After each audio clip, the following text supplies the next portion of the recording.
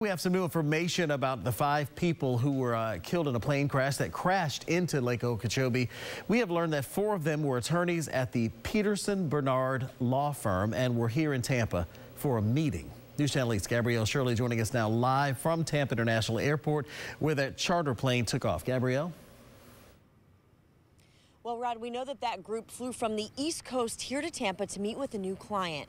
Their plane crashed on the way home. The firm will continue. The firm will never be the same. That firm, Peterson Bernard, lost its founder and 3 of its attorneys around 3:30 Friday afternoon. To lose one of these individuals would have been terrible, and to lose 4 is just almost beyond our comprehension. A coworker, Bill Martin, tells me he got a call from a concerned office manager. They hadn't heard from these folks, and that on the news somebody had seen that a plane went down on the lake.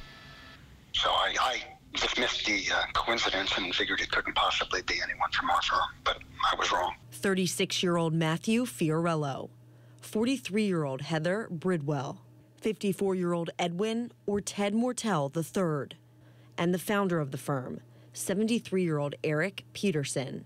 Martin knew both Peterson and Mortel for more than 30 years. Eric Peterson in particular to me was just sort of a hero. You know, he was a fun person. He was a smart person.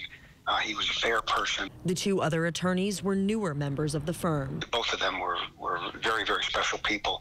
Matt left 2 young children, just a couple of years old. Heather has a daughter only slightly older, maybe, I know she's elementary school age. The niece of the pilot, 54-year-old Eduardo Mulet, tells us he had been flying since he was 15 years old. It was his passion.